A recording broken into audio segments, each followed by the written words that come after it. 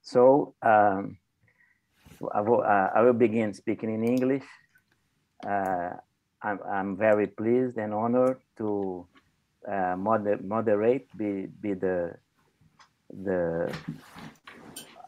moderator of this session with three excellent speakers, Professor Mark Fleishman and Professor Jess Weiner and Professor Martin Dinter, who will be the first to speak today.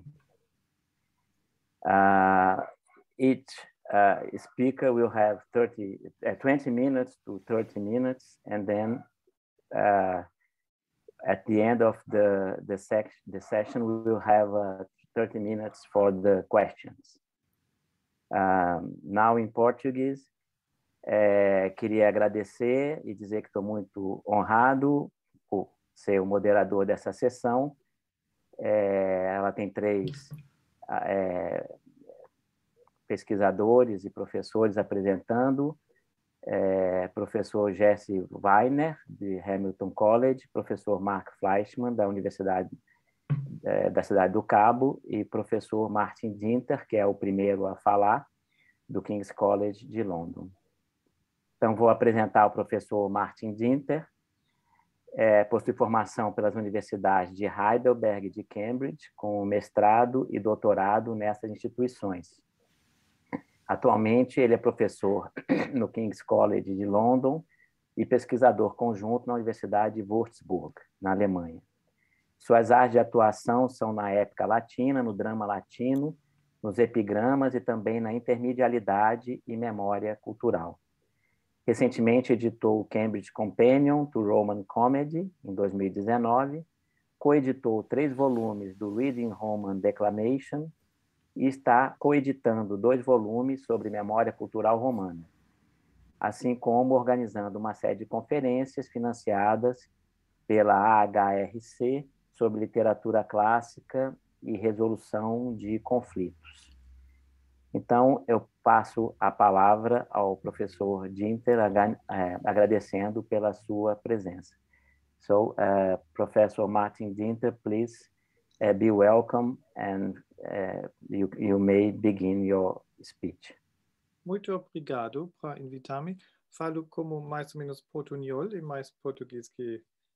mais espanhol que português, pero pude entender muito bem. Obrigado por introduzir. Vou falar um pouquinho sobre o vídeo e os Metamorphoses em inglês, pero Maria Cecília tem o texto e nós podemos share o texto, não, Maria? Maria Cecília, você vai fazer isso? Sim. Obrigada. Acho que o Caio vai projetar, né, Caio? O Caio, tá bom. Caio, você tem o texto e você pode share, que é compartilhar, não? Compartilhar. Vou colocar aqui, só um minutinho. Tá bom.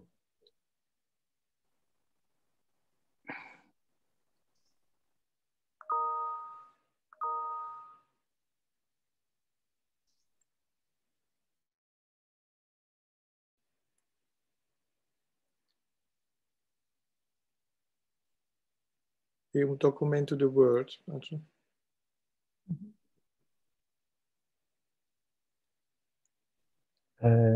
Professora, qual foi a hora que você mandou, por favor?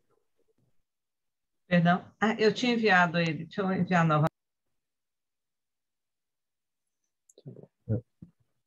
Perdi ele aqui no e-mail.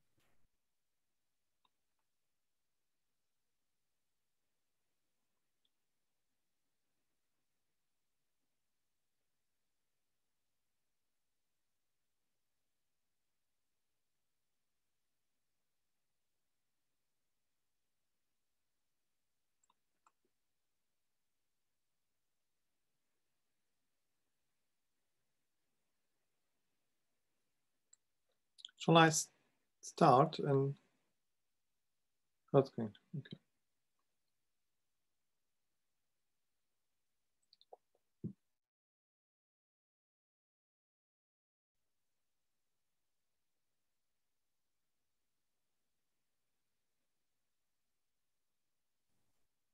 Cecília, você está no mudo.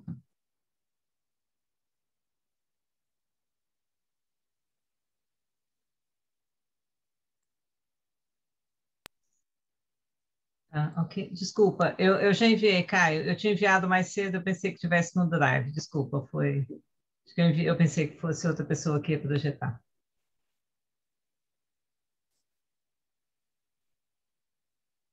Just a second, Martin. Yeah, no rush, it's fine. Okay. The talk is only 20 minutes, so we're not late yet. it's a Sorry. brief talk.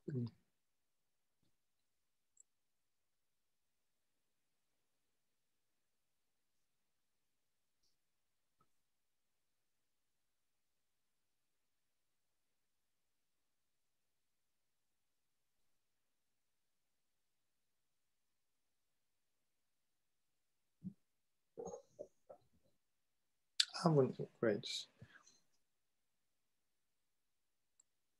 Yeah, brilliant. Thank you. Excellent. So I'm reading out this text, but you can read along, and that makes it easier. So in this talk, let's see. So it's, yeah, in this talk, I will explore both positively and negatively balanced instances of represented intermediate transposition. This is an umbrella term which often refers to conversions from one medium to another. In German, that is Medienwechsel, change of media. However, my concern extends past outlining how Ovid depicts different media in his Metamorphoses and how his characters affect media transformation by weaving, writing, and engraving. Also at stake are the consequences and the impact which medial discourse of its meta-intermediality, so to speak, has on the narrative and style of the poem. That sounds all terribly complicated, but it will become clear when I give you some more examples. There are three categories which I would beg you to remember, three different kinds of media. The Metamorphoses include basic media, as exemplified by images, sounds, and words, as well as qualified media, which can be understood as the specific art forms by which basic media come into being. So qualified media are weaving, stone carving, and painting, to name but a few. My analysis will also draw upon technical media, which are the vehicles through or in which qualified and basic media are displayed. In the case of embroidery, the technical media are cloth and thread. Hence, that which is called a medium in art theory, such as oil or acrylic, refers specifically to a technical medium in the vocabulary of intermediate theory. Ovid's Metamorphoses is particularly useful for exploring how basic, qualified, and technical media change, since, as its title indicates, the poem revolves around transformations, and that's also the theme of this conference. In what follows, therefore, I will draw upon this source to investigate different means through which Ovid represents intermediate transposition, while also devoting close attention to what happens when these transpositions generate communication problems or create undesirable consequences for the characters involved. Can you hear me all right? Yeah, okay, I just assume. Within Ovid's narrative, yes, very good, yeah, brilliant. Within Ovid's narrative, characters most often engage with media by creating them. This tendency is exemplified by the passage in which the impious daughters of Minos have their looms transformed by Bacchus's power. Here, the technical medium is modified via the qualified medium to create a final product corresponding to a fresh basic medium. I read out the translation. Past all belief, their weft turned green, the hanging cloth changed into vines of ivy. Part became grape vines, and what were but now threads became clinging tendrils. Vine leaves sprang out along the warp, and bright-hued clusters matched the purple tapestry. So their looms transform into hanging fruit, so to speak. In this passage, the technical medium is each of these terms referred to a part of the material object upon which the intermediate transformation takes place. The qualified medium is weaving, described as an ongoing procedure through inchoative terms ending in escere, like virescere turned green or frondescere changed into vines. The immediacy of this change is also underscored by the contrast between the recent past, as expressed by the preposition modo, but now, and the perfect tense fuer and were, and the historical present mutantur, became. The verbs of entry and departure, abit and exit, moreover parallel the technique of weaving, which takes place when a shuttle is propelled in and out of an opening within the threads. This activity catalyzes the switch from the technical medium back to the basic medium as the cloth metamorphoses into the images, shapes, and textures which make up real vines. The change is emphasized through the visual language of the passage, which ranges from description of colors, green in virescere and purple in purpura, to brightness, fulgurum, and shape of resemblance more generally in facium. Not all instances of intermediate transposition outline these three stages: the material, technical medium, art form, qualified medium, and result, basic medium, in equal measure.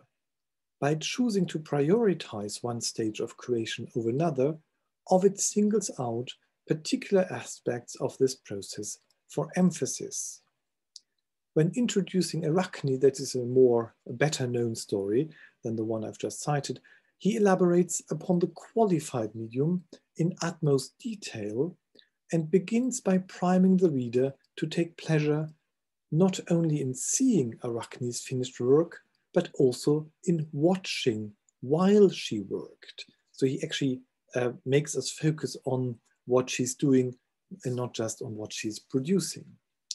Far from reflecting the narrator's own delight as spectator, this statement is programmatic in that it instructs the reader to visualize the descriptions to follow. Ovid provides numerous visual descriptors to facilitate this process. He outlines the shape, the balls, the orbs into which Arachne winds her yarn, the fleecy texture of her wool, which resembles clouds as she pulls them from the distaff, nebulas aequantia. These descriptors are not only intermedial in themselves, since they introduce images into Ovid's textual poem, but also highlight Arachne's success in molding her technical media, in this case yarn and wool, through techniques, winding and pulling, associated with a qualified medium. In contrast, the basic medium, the image depicted in the design of Arachne's finished work, is mentioned in the narrative. So what I'm trying to point out here is there is actually a lot of ink spilled, a lot of text which looks at the making of rather than just the product. If you compare this to other texts, you will know, for example, Virgil's Aeneid, we are not told a lot how things are made when they're described. They're normally there already. By giving heavier weight to the art form of weaving, and by extension to Arachne's role as weaver, Ovid shines a spotlight on her skills, which catalyze her fateful clash with Athena and simultaneously constitute her essence, which will manifest in her transformation. You will remember that in many cases, not in all, but in many, the transformation, the metamorphoses in Ovid's Metamorphoses, brings to light something which is already innate in the person who gets transformed. So Lycaon gets transformed into a wolf after behaving like one. People say here Arachne turns into a spider in the end because she has been weaving all along. Ovid, moreover, makes use of the woven images to make metapoetic comments on epic styles. The connection between weaving and literature is not only foregrounded by verbs denoting writing, such as inscribit, literally he inscribes, but also by the conventional epic elements which dominate Athena's tapestry. The central conflict in her woven narrative is an old dispute over the naming of the land, in a nod to epics which retell founding myths, the Aeneid, or begin with quarrels over property, which is the Iliad, for example. Her image also includes a council of the gods, who likewise appear in assemblies in the Iliad, Odyssey, Argonautica, and Aeneid, to name a few. There is, of course, an assembly of the gods in Ovid, but it's a version of contemporary Rome, which has been projected upon Mount Olympus. Her depiction of these gods is, moreover, not subversive, but traditionally reverent, since she places them in their usual positions of power on lofty thrones in awful majesty, and pictures each god with his own familiar features. Jupiter's is a royal figure. To basically say, Jupiter's is a royal figure, meaning he's depicted in the way we imagine him in godlike shape. In addition, she takes care to weave out 4 scenes of contest in the 4 corners of the web, each clear with its own colors and in miniature design. The overall impression is that of a classically ordered and balanced epic narrative, which respects and indeed conforms to the bounds of the genre. In contrast, Arachne's woven image transgresses epic conventions. Far from the royal figure of Athena's depiction, Jupiter is portrayed as a serial adulterer, constantly disguising himself to cheat his conquest, of whom Arachne portrays 9. She also emphasizes these traits in the other gods who populate Athena's assembly. Phoebus Apollo tricks Issy as a shepherd, and Bacchus deceives Erigone with a false bunch of grapes. Even Saturn, Jupiter's father, is described in unsavory terms, since he must have seduced a human woman while in horse form in order to have begotten the centaur Chiron. Arachne's weaving is also non-traditional in structure. Unlike Athena's work, which is symmetrically partitioned into each corner, her image appears to lack deliberate organization altogether. A conspicuous absence of spatial descriptors, like corner or miniature, marks Ovid's ekphrasis of her product, thus fostering a chaotic impression which is further enhanced by frequent asyndetic constructions involving abrupt changes in subject. So the way it's described almost mirrors the content. So how in a golden shower he tricked Danae, Agina as a flame, Memnosyne as a shepherd, Deo's daughter as a spotted snake. By contrasting the woven products of Athena and Arachne, Ovid explores the communicative potential of ekphrasis. This technique is not only a tool for vivid description, but also a means of drawing subtle differences both between characters at the intradiegetic level and between different literary approaches on the extradiegetic level, the diegetic plane. By linking ekphrasis to a wider narrative, moreover, Ovid demonstrates its utility in critiquing these very approaches. Arachne's composition, though disorderly, is well woven, not unlike an epic poem with subversive themes but perfect execution. Not Pallas nor Envy himself could find a flaw in that work.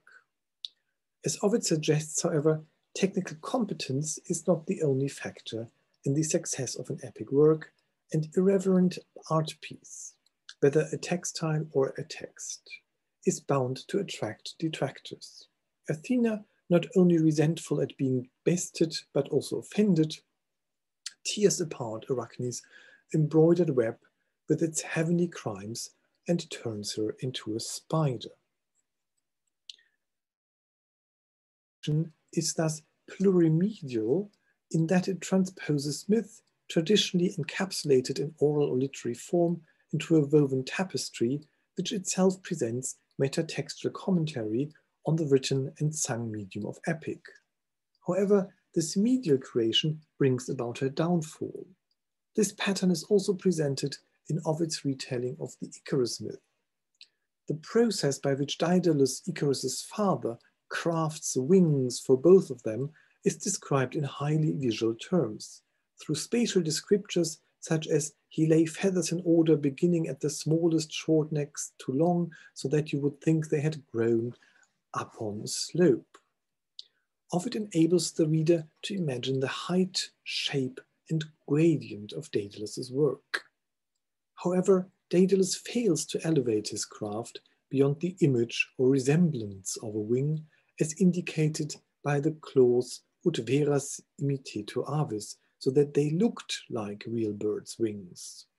This phrase does not only facilitate visualization by providing a common object, birds' wings, as a guide, but also foreshadows and explains Icarus's fall. Hence, just as Arachne was not punished only because she was hubristic enough to compete with Athena, but also due to the problematic composition of her woven tapestry, Icarus, you remember the story, so he tries to flee from Crete with his father and comes too close to the sun, and the waxen wings he has melt and he falls down and dies. Icarus suffers his fate both on account of his hubris and the imperfect intermediate product which Daedalus had created. Although the manufactured wings resemble those of birds, they do not fully metamorphose into living, beating wings, which would ostensibly have facilitated a more successful flight. This comparison highlights the high stakes involved in intermediate creation, which, if performed improperly, leads to dire consequences for its practitioners. When created successfully, however, intermediate products can cross seemingly untraversable boundaries. Pygmalion thus carves a figure out of snowy ivory, giving it a beauty more perfect than that of any woman ever born. You remember the Pygmalion story? He falls in love with the stature he creates, and in the end, that stature comes to life. In so doing, he blurs the lines between flesh and ivory to such an extent that the borders between reality and illusion are also softened. Ovid draws attention to these conflations by describing Pygmalion's statue using adjectives associated with both truth and falsehood.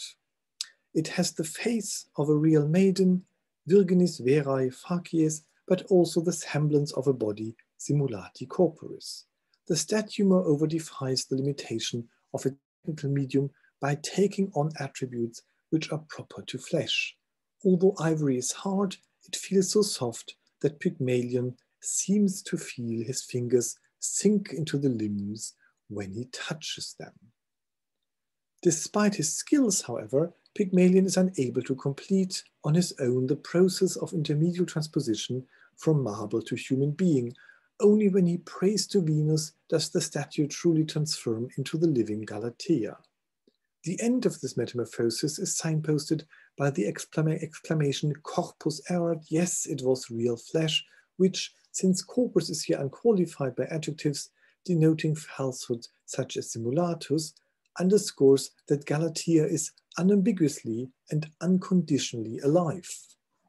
By combining his technical prowess with piety, a quality which both Arachne and Icarus lack, Pygmalion thus crosses the boundary between bodily presence and imitative representation, and in so doing passes into the impermissible.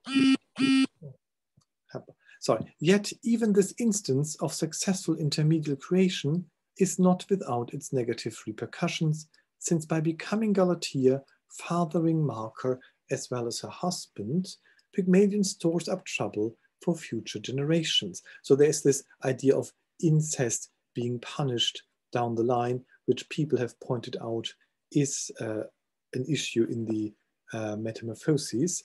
And in Pygmalion's case, the intermediately following verses narrate how his great-granddaughter Myrrha desires to cross another impermissible boundary of incest, that of desire between herself and her father. Are you still with me? Yeah, more or less, brilliant, good. Let's move to the last section. The border between life and representation is a two-way one.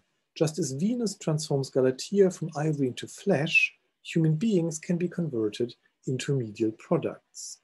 However, while the former process is one of enhancement, Galatea takes on attributes such as warmth, softness, and sentience, the latter process entails reduction. In order to become media, human beings must lose some of their faculties. This is because living creatures inhabit, by their very nature, more than one medial category. They are visible in form, can be heard in their speech, tangible in their multidimensionality, and in addition to these, possess the quality of movement. No medium can encompass all these categories. Stone is visible and tangible, but neither moves nor speaks, and even the modern medium of film, which comes closest to full transmediality in that it is visible, audible, and conveys animated narratives, lacks a tangible dimension. We cannot reach out and grasp a movie. As one or more medial categories are bound to be lost in translation, intermedial transpositions, which turn sentient beings into media, tend to be negatively balanced and are associated with suffering and death in particular. Echo's conversion from nymph to sound embodies this process. Her corporeal form is progressively diminished through emaciation and dehydration. She becomes gaunt and wrinkled, and all moisture fades from her body into the air. This process continues until only her voice and bones remain. These are then separated into two distinct media, with the voice surviving on as a disembodied sound, while the bones take on the form of stone. These stones are never mentioned again. Their conspicuous absence fosters the impression that Echo eventually loses even the visuality and tangibility that is associated with the stone, for she is seen no more upon the mountainsides, but all may hear her, for voice and voice alone still lives in her. You remember the story, she wastes away until she's only a voice and echo. Read medially, therefore, Echo's fate does not only underscore the severity of her unrequited love, but also by demonstrating how she's reduced from a multimedial being who can move, be seen, be heard, and be touched into the lone medium of sound. Now, I don't want us to be late.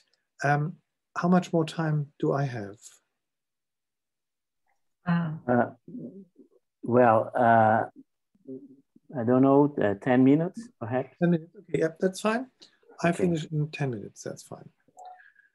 The medial transposition which Echo experiences involves subtraction. Her character belonged to multiple medial categories before suffering its fate, reduced into the basic medium of sound. Narcissus, the object of Echo's love, instead undergoes duplication into multiple media. So I read out the translation. While he seeks to slake his thirst, another thirst springs up, and while he drinks, he's smitten by the sight of the beautiful form he sees. So remember, the guy wants to drink from a pond, sees his own image, falls in love with himself. He loves an unsubstantial hope and thinks that substance which is only shadow. He looks in speechless wonder at himself and hangs there motionless in the same expression like a statue carved from Parian marble. Narcissus finds himself reproduced as a reflection that is a visual representation of his living self. Captivated by his sight, he is then reduced by a simile into the basic medium of Parian marble. The coexistence of his image and stone selves is emphasized through repetition, which manifests both in the epanaphora dumque dumque and in the polyptota sitim sitis, as well as corpore corpus. The contrast between the intensive pronoun ipse, he himself, and the reflexive pronoun sibi, at himself, heightened by the position of these words next to one another, further highlights that the viewer, marble Narcissus, and viewed, reflected Narcissus, both constitute versions of the same youth, albeit in different media. So there's a separation of him already in the pronouns. Even though Narcissus is duplicated into two separate media, however, they do not replace his living self. The reflected image lacks tangibility, movement, and sound, and the marble figure likewise lacks the latter two of these medial categories. As such, Narcissus perishes in a double sense, both physically from starvation and exhaustion, as well as medially. Now, Narcissus is not the only character to take multiple medial forms. I think I skipped that. This is about Niobe. Niobe, if you go and visit Thebes these days, you can see that there's a rock which is a fountain where tears come out, and she turns into a stone, and this is also described. She's somewhere in between a person and a marble statue. So we wonder, Ovid calls into the question how people turn to stone. Now let's move to page 7, to the paragraph which starts, "This potential is fulfilled on a large scale," if we can. Do we have that? Next one, next page. Oh, no, I've got it. Yeah, you've got it. Yeah, sorry. I look at a different version. That's why I saw it. Yeah, perfect. Yeah. Okay. This potential is fulfilled on a large scale when groups of human characters simultaneously turn into stone.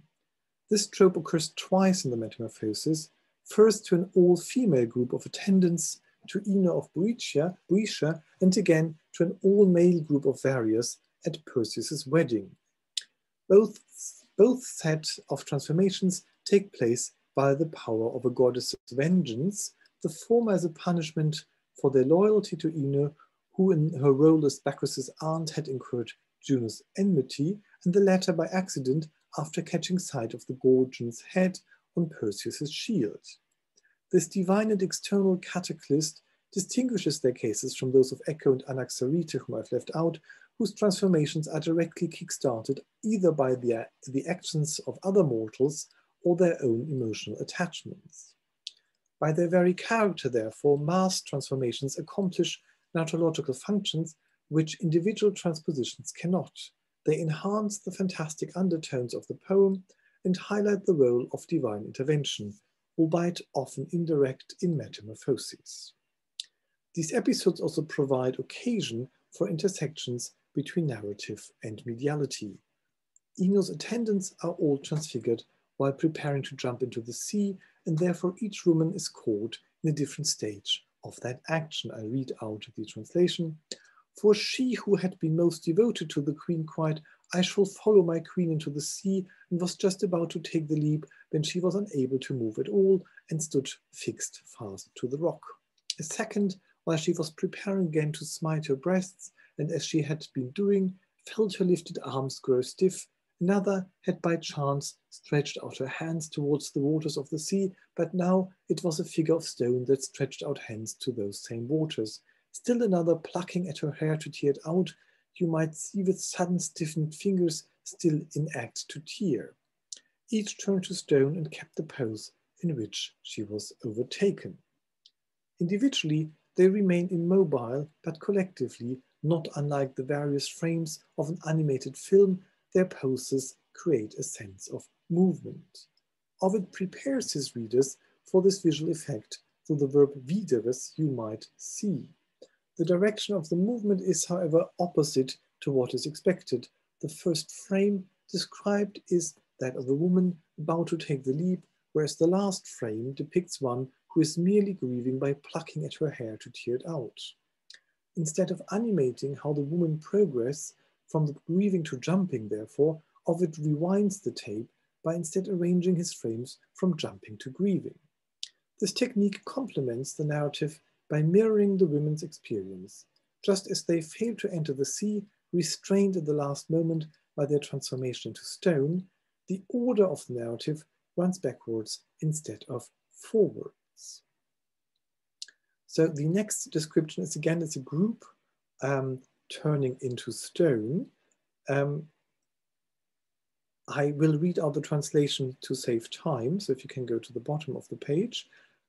These indeed deserve the punishment they received, but there was one, Acontius, a soldier on Perseus' side, who, while fighting for his friend, chanced to look upon the Gordon's face and hardened it to stone.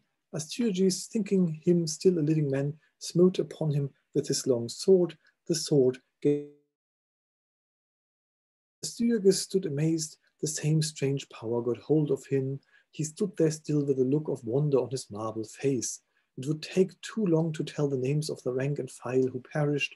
200 men survived the fight. 200 saw the Gorgon and turned to stone. In this case, the frames of Ovid's animation are arranged chronologically. The first man to look upon the Gorgon's face turns into stone, followed by the men directly next to him, and finally by the rest of rank and file in the hall. The effect is therefore one of deceleration rather than retention, as in the case of Einer's attendants. Both passages end in a pause, but here the loss of momentum gradually ripples out to the periphery from the central Aconteus-Astyages duel, instead of suddenly halting all movement. So you have this interesting thing that the narrative holds, but everybody has turned into stone. So it's quite interesting how this is reflected. The soldiers' transformation ends the battle not only because they can no longer move, but also because their monumentalization attests to Perseus' victory. Their assumption of this role is proleptic, for at the time of their metamorphosis, the battle is not yet finished. However, the link between statuary and triumph is so strong that Phineus immediately admits defeat after recognizing that the men have been preserved as marble. Perseus' premature claim to victory subverts epic conventions surrounding Kleos, a quality which heroes typically acquire only after defeating their enemies or accomplishing other great and glorious deeds.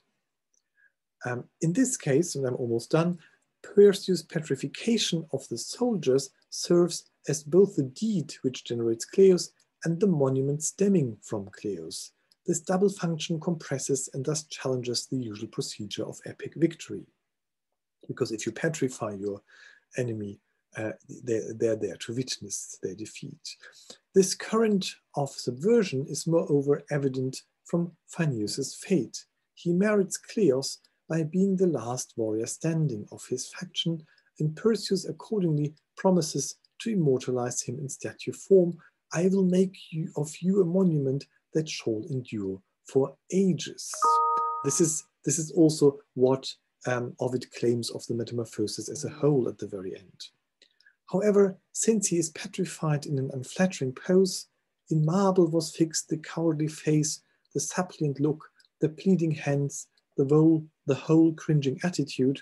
The medium of stone works to his disadvantage rather than to his benefit. Stuck in that posture for eternity, Phineus reminds viewers not of his Kleos, but rather of his servile character.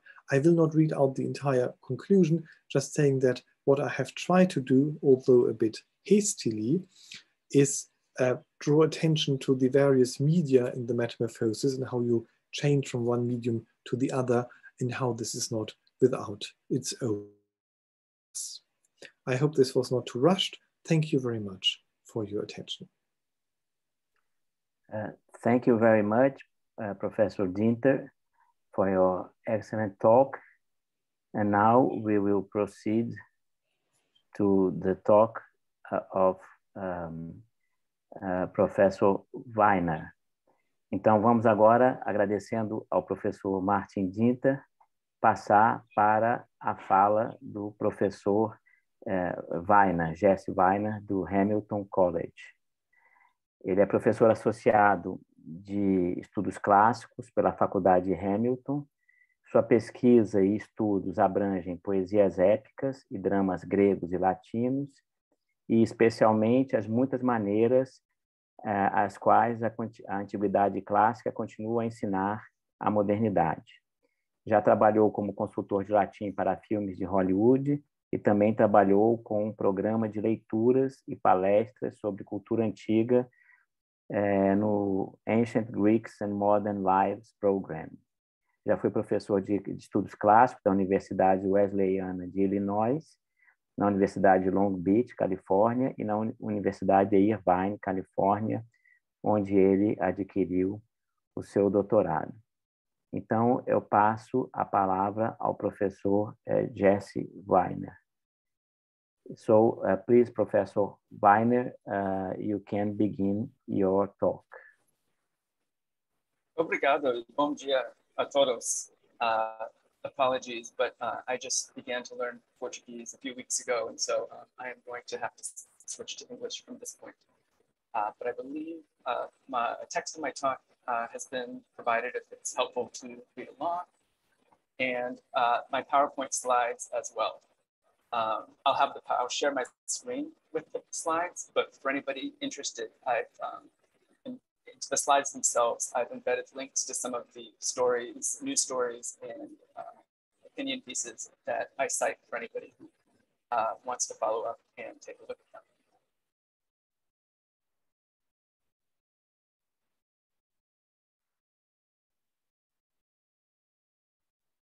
There we go. Slides up for everybody? Yes, perfect. Wonderful. I confess that I wrestled over what to present here today. Much of my work falls in some way under the topic of metamorphosis, whether in Latin epic, on the material and hermeneutic changes in monuments and the reshaping of collective memory, the transmutation of ancient materials to address modern social and political contexts, old decaying celluloid film frames spliced together to tell new stories, or what we might call the Lucretian science fiction and the Ovidian or Protean metamorphoses of fantasy.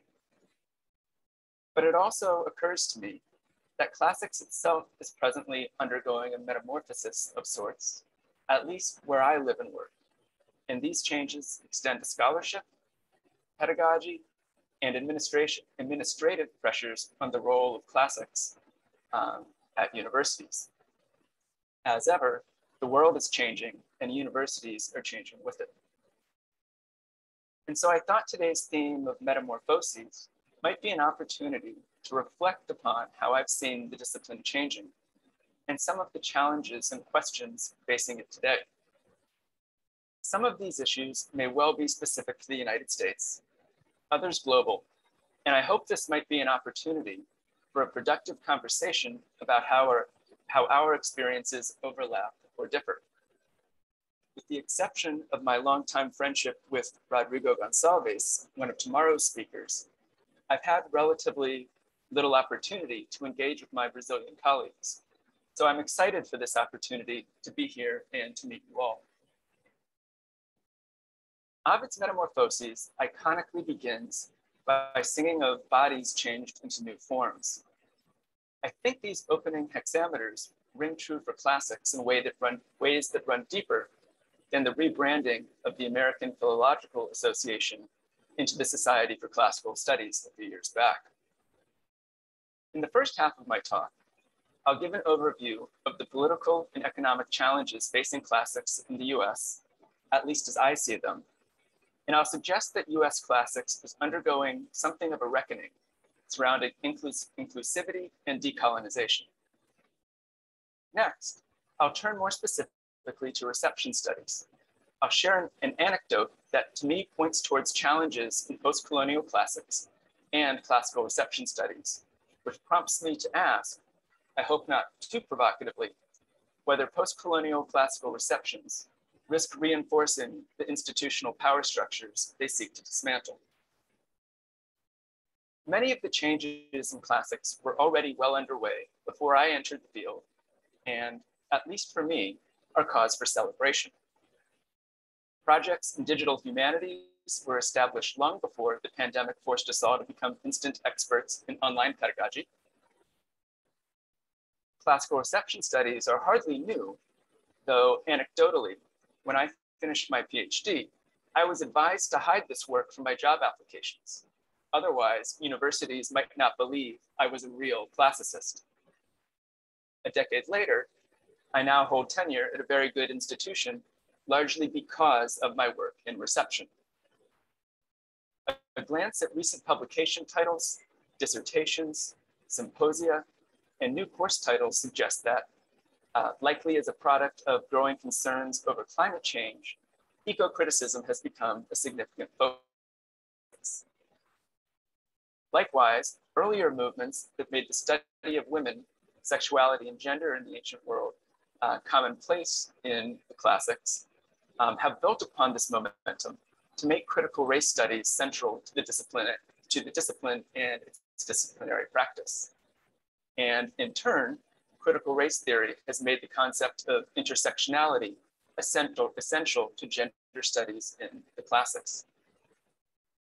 These past few years have seen these metamorphoses accelerate, I think in part in response to accelerating change in the external political landscape. My good friend, colleague, and incidentally neighbor, Barbara K. Gold, once observed that many students take classics courses precisely to avoid having to grapple with difficult issues. Students, and sad to say, many professors, often view classics as a safe space away from disturbing issues, a place where they can read old books that will not force them to contend with what they think of as contemporary problems. This is no longer the case, either in my classrooms or in those of most of my colleagues. The vast majority of my students expect their education to engage with the unstable world around them. To put this another way, which reaches back to the wonderful talks from yesterday morning, I teach Ovid's Metamorphoses in many of my classes, both in Latin and in translation. I cannot talk about what the poet does with the Metamorphoses in the Arachne scene, or celebrate recognition of a golden line before we discuss what it means to read Ovid in a society with an ongoing culture of sexual violence. As I'm guessing all are aware, politics in the United States has for decades become increasingly polarized, and this polarization reached new heights in the past 5 or 6 years and shows few, if any, signs of abating.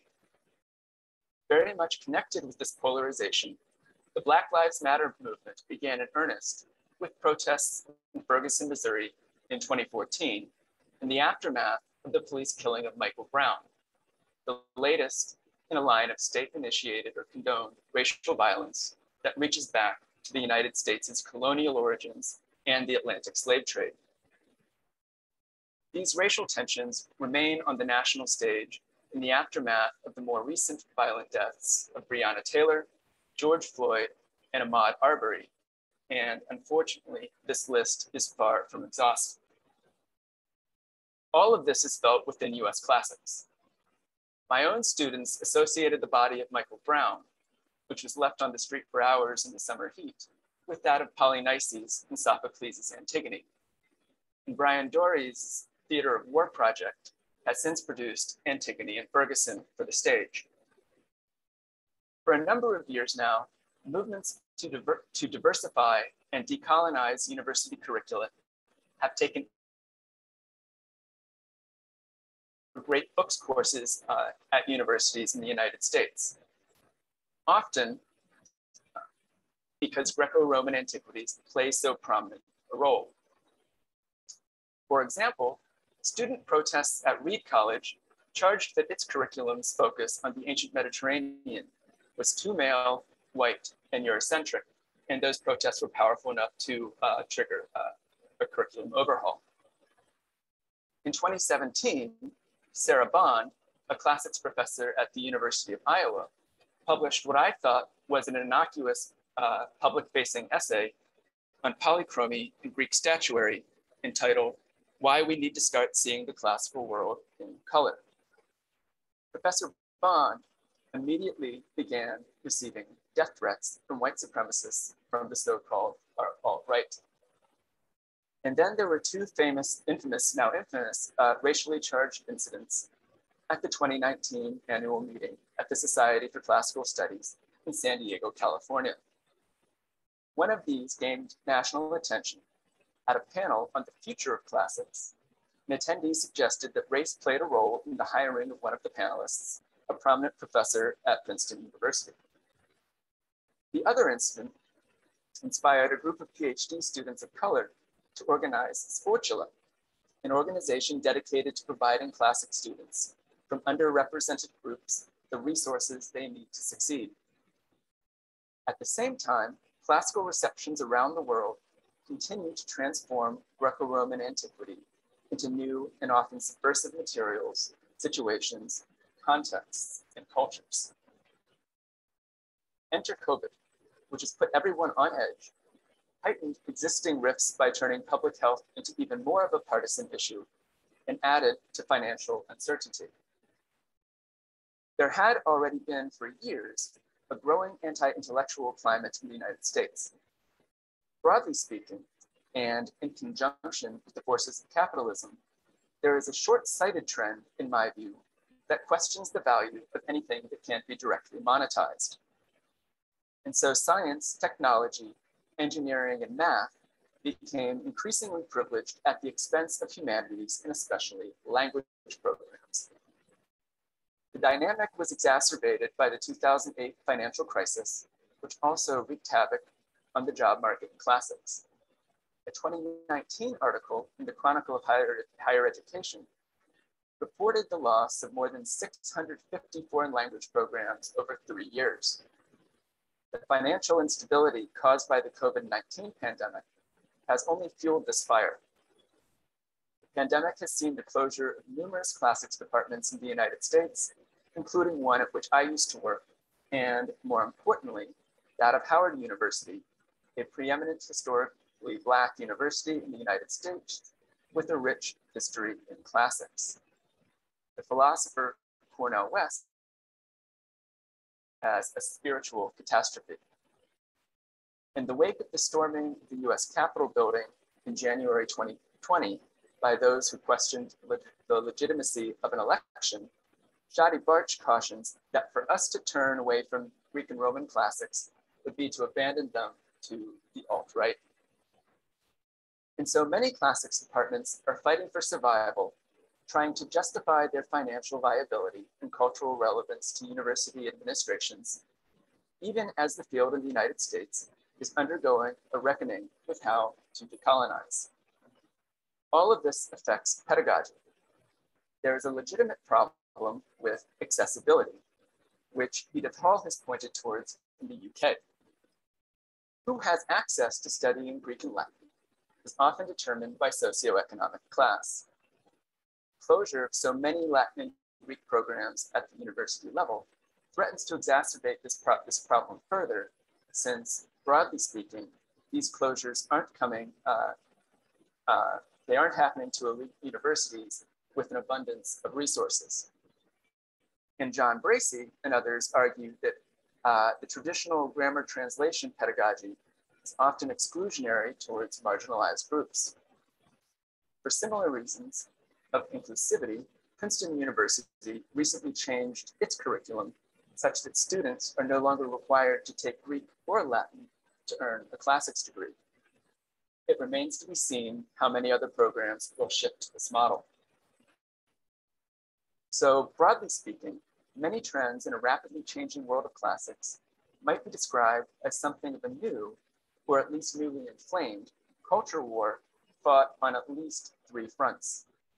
A struggle to justify the discipline's continued existence with administrations, governments, and students, struggle against malappropriation by the alt-right, and an internal struggle over diversity, equity, and inclusion within a broader cultural context of racial and political tension. I'd like to spend the rest of my talk on this last point because while I am excited by the rise of reception studies and the prospect of creating the most socially just field possible, I often fear the mechanics of decolonization are at best very complicated.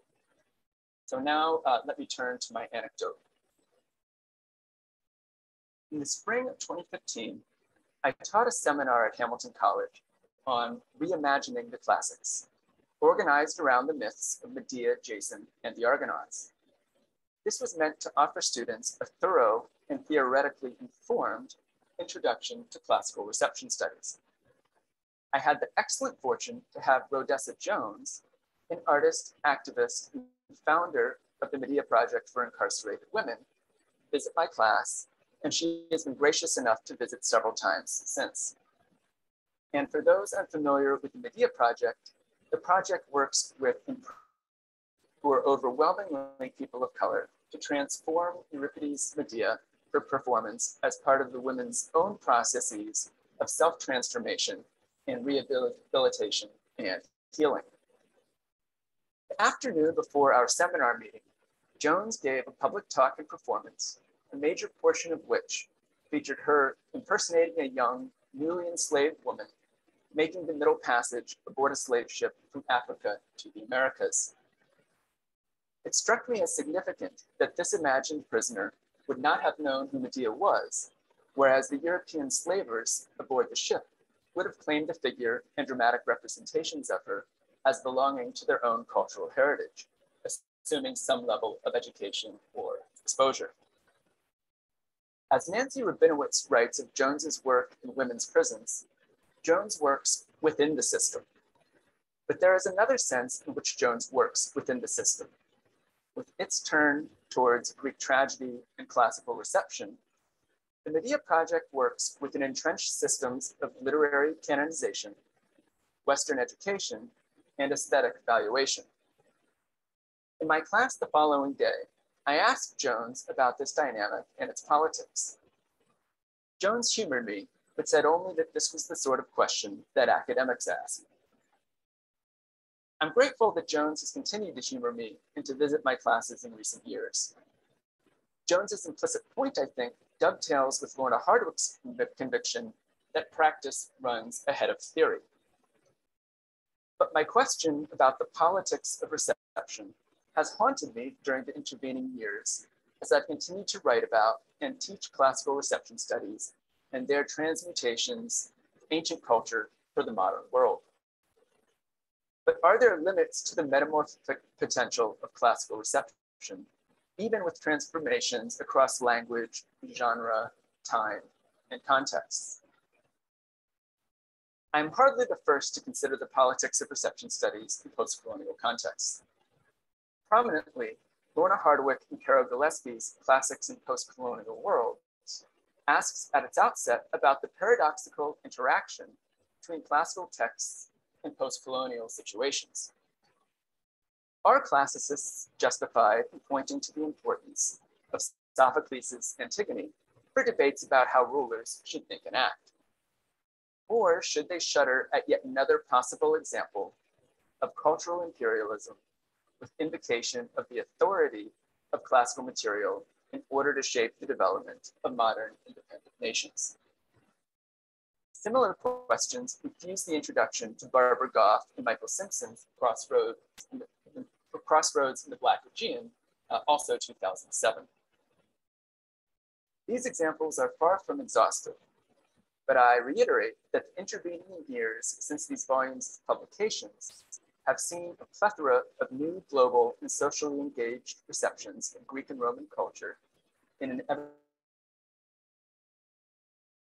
receptions of the classics have addressed such modern contexts as the Atlantic slave trade and its legacies in the United States, serial violence against women in Latin America, and the worldwide plight of refugees, to name but a few. Writing specifically of receptions of Greek tragedy in the past half century, Edith Hall notes that this seminal art form, born 2,500 years ago in democratic Athens, rediscovered in the Renaissance as prestigious pan-European cultural property, has evolved in recent decades into a global medium. The cultural output of ancient Greece and Rome is indeed more global today than it ever was in antiquity. But I've often wondered, even while celebrating this democratization of the classics, whether there remains something regressive, some legacy of cultural imperialism in these axiological turns to the Greco-Roman canon as models, as if what has since the Renaissance formed a core of the Western or European canon has triumphed in some way, perhaps following Antonio Gramsci's formulation of cultural hegemony that lays claim to universality. Aesthetics and canons, especially those that presume to designate a classic, cannot help but be political.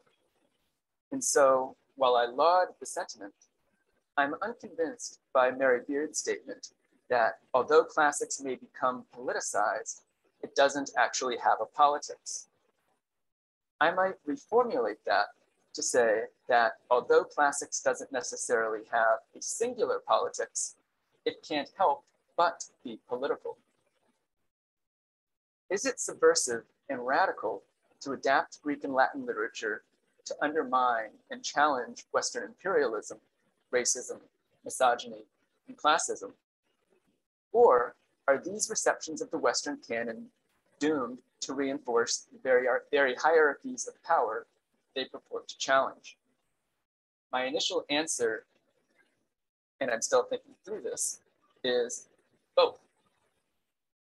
In a review of 2 volumes dedicated to global and post-colonial classical receptions, Aaron B. Mee asks, rhetorically, what better way to challenge colonialism than by using the very tools that colonial powers used to justify their cultural superiority and therefore their dominance?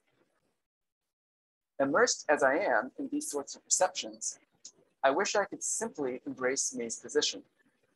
Yet, as the post-classicism's collective asks in something of a counterpoint, what could be a more perfect realization of the Euro-colonialist stream than an extension of the classical so as to incorporate all areas of the globe? And so I fear the matter is not so simple, and I find myself returning towards iconic question, a radical question, but an iconic question, and her question to it. What does it mean when the tools of a racist patriarchy are used to examine the fruits of that same patriarchy? It means that only the most narrow parameters of change are possible and allowable, or the master's tools will never dismantle the master's house. What then are the possibilities and limits of classical reception when these receptions are performed by and for those at the margins of social, economic, and political power? Can we reconcile the political aim and context of any particular reception with the activity of turning to the Greeks and Romans, or Shakespeare for that matter, as models? For Lord, as Maimonides notes, the reproduction of patriarchal artifacts, however seemingly unintended, indicates a deep problem at the heart of modes of resistance. I juxtapose Lord's position, or at least my application of it, with one more recently voiced by Shadi Barch. Drawing on Paulo Freire, Barch argues that disconnecting the classics from previous hegemonic histories is entirely possible. I confess that I'm pessimistic about the possibility of extricating ourselves entirely from these power structures, at least in any quick and easy manner, however loudly we disavow the roles of past and present classicisms in the service of harmful discourses. In my view, the politics of classics and their reception can't help but be messy. If we can't resolve these tensions, how best can we work within them? And are the answers different for artists and practitioners like Rhodessa Jones than they are for people like me who write on and teach on their work?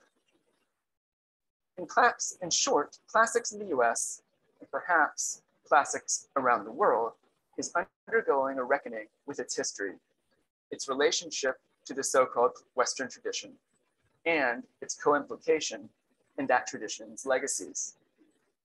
I can't say for certain whether this cultural moment will fizzle out or if the discipline is in the midst of a major metamorphosis, what it will look like in 20 years. But I'm both excited and nervous to find out. Obrigado.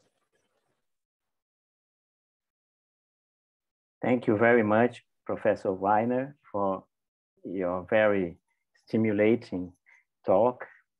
As I said in the beginning, we'll have the questions only after the 3 speeches are given. So now we'll go to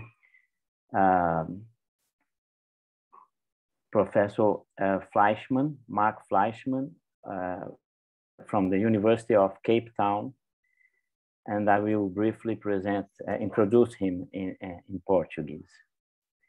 Então, agora nós vamos para a conferência do professor Mark Fleishman, da Universidade da Cidade do Cabo. O professor Fleishman possui diploma em performance e em discurso e drama, em performance em discurso e drama, é co-diretor artístico no Teatro de Magnet e ensina muitos cursos teóricos, muitos cursos que são ao mesmo tempo teóricos e práticos, com um foco específico em dramaturgia e em theater making, né? E em encenação de teatro, né? Em realização e encenação de teatro.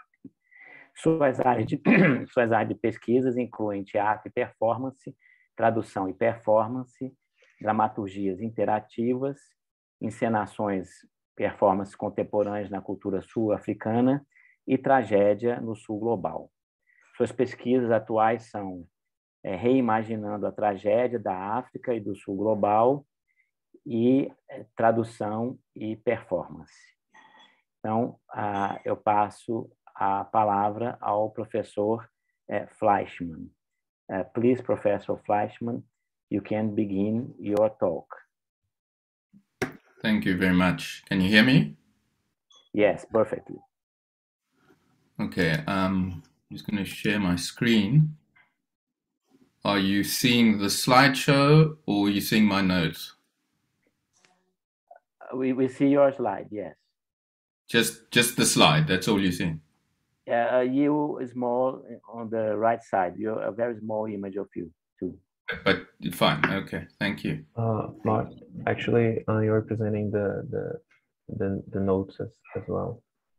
Okay, then I'll have to just close this down and start again.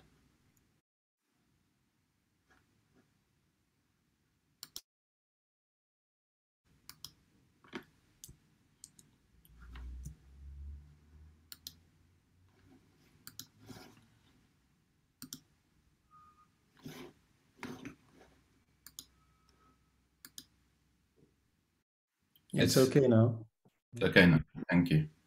Okay, so thank you very much to Maria for inviting me to participate.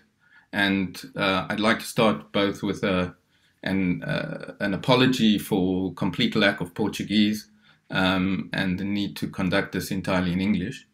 And secondly, a confession that following the last speaker, I am, I must admit, not a real classicist.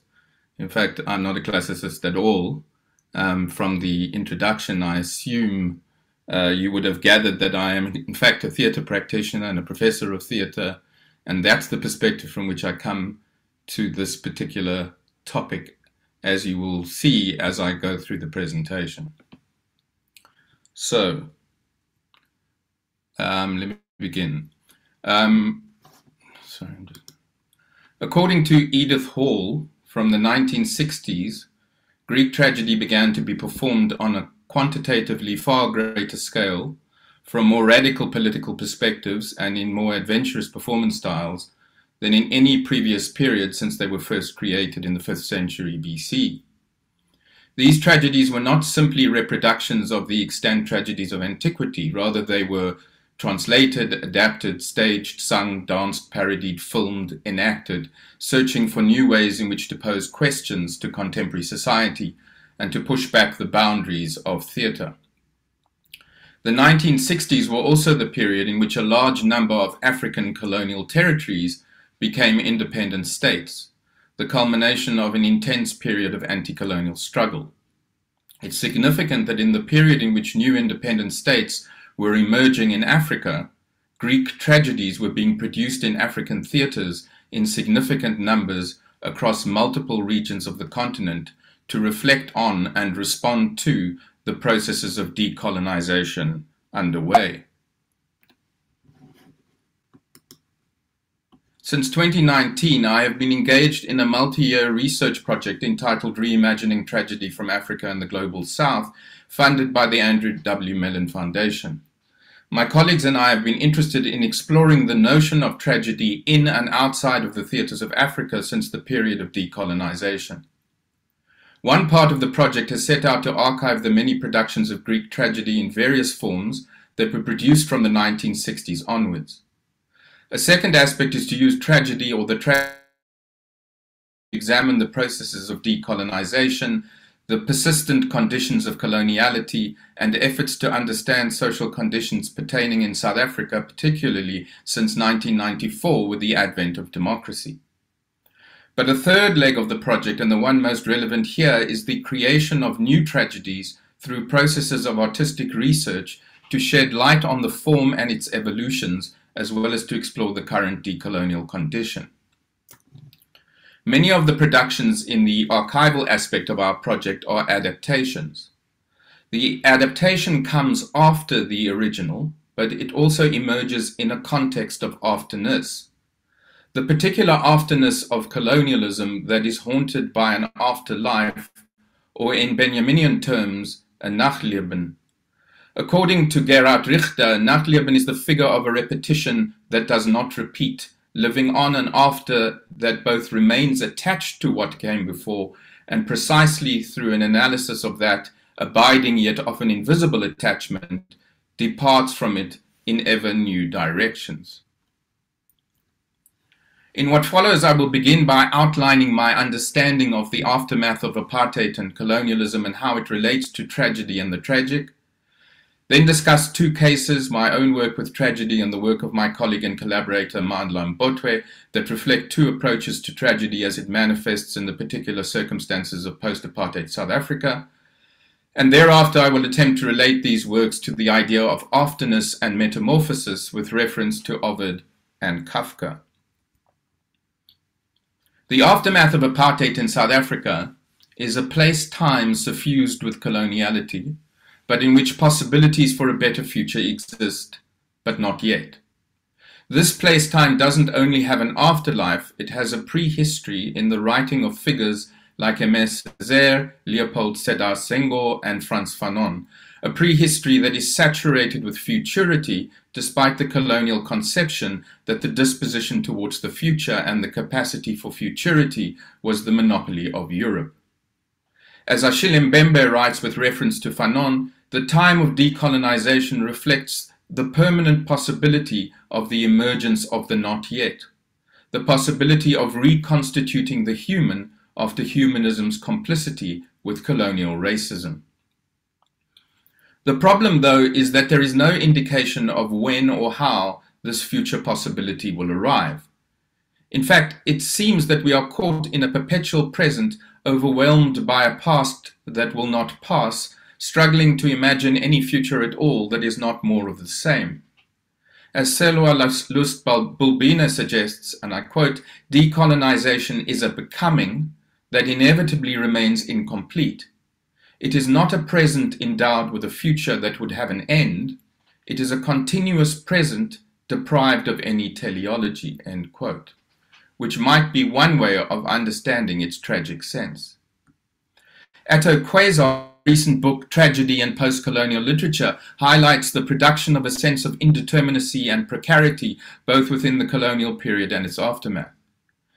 For him, following Fanon, the colonial or post-colonial subject is set permanently on edge, both the cliff edge of existence, living under the threat of erasure at all times, and the more colloquial sense of uncertainty, anxiety, and even terror. Quaison suggests that to understand tragedy within the post-colonial requires a shift in focus from fate, necessity, and catastrophe to the representation of pathos and suffering. While some post-colonial works do end in catastrophe, he says, it is the depiction of pain and an unrelieved emotional suffering that proves consequential for the tragic tenor. Bernard Waldenfels suggests that pathos is something that happens to us, overcomes, stirs, surprises, and attacks us, and that it announces a learning through suffering, yet not a learning of suffering. He goes on to argue for a temporal shift which emerges from the antecedents of pathos and the deferment of response. He describes this temporal shift as diastasis, an originary splitting which produces a context, albeit a broken one. The antecedent pathos and the deferred response have to be thought of together, but only across a gap which cannot be closed and thus requires a creative response. In a medical context, diastasis is a condition following pregnancy in which the abdominal muscles are split or torn apart and the internal organs have only a thin band of connective tissue in front to hold them in place, a condition that suggests exposure, fragility, and vulnerability. I would like to propose that what shapes the works under scrutiny in my paper is the place-time of the gap, the broken context between the pathos and any attempt to provide a significant and sensible response. It is not the place-time of the willful subject who performs acts or commits deeds, but of the fragile, vulnerable, and exposed subject who suffers in the face of a traumatic history and in the context of a seemingly endlessly distended present defined by struggle, precarity, violence, invisibility, estrangement, and unbelonging. As Achille Mbembe comments, and I quote, "Indeed, not long ago the drama was to be exploited, and the horizon of liberation consisted in freeing oneself from exploitation. Today the tragedy is less in being exploited than in being utterly deprived of the basic means to move, to partake in the general distribution of things and resources necessary to produce a semblance of life." End quote. For Raymond Williams, such a place-time in which the incorporation of all people as whole human beings is in practice impossible provides the ground and necessity for revolution. But instead, all we witness in the colonial aftermath are periodic moments of spasmodic, volcanic transgression that shatter the fragile facade of normality temporarily, while at the same time shattering the disruptors themselves in many ways. Disappear completely. It continues to hover as a haunting or teasing that stretches out the present, making it difficult to abandon hope completely or finally. Unlike Williams's idea of tragic stalemate or deadlock as a theme of a whole school of dramatists through the 20th century, in David Scott's terms, the problem space of the colonial aftermath is always conditioned by its horizon of expectation, which remains, despite all, the future achievement of freedom. In this sense, the time of the post-colonial is Agamben's future anterior. Following Enzo Melandri, Agamben describes this as a walking into the future backwards, which I take to mean that the future can only ever be approached by a digging in its past, an archaeological engagement with futurity. This is how I see the tragic action of the works under scrutiny here, a frantic and repetitive digging in a traumatic historical past, in a disordered and fragmented manner, or in a manner that disorders and fragments in the doing, in an almost futile attempt to touch the future. Almost, but not quite, and not yet.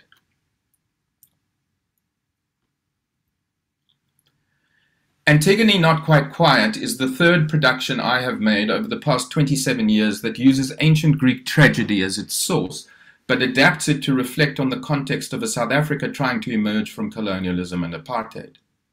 It is a set of responses to the play Antigone from the perspective of three of the play's characters. The production is structured in three sections. The first section, Ismeni, is a solo performance performed by Jenny Resnick, dressed in white and covered in white makeup from head to foot. It is based on a text written by Resnick which plays out as an extended soliloquy.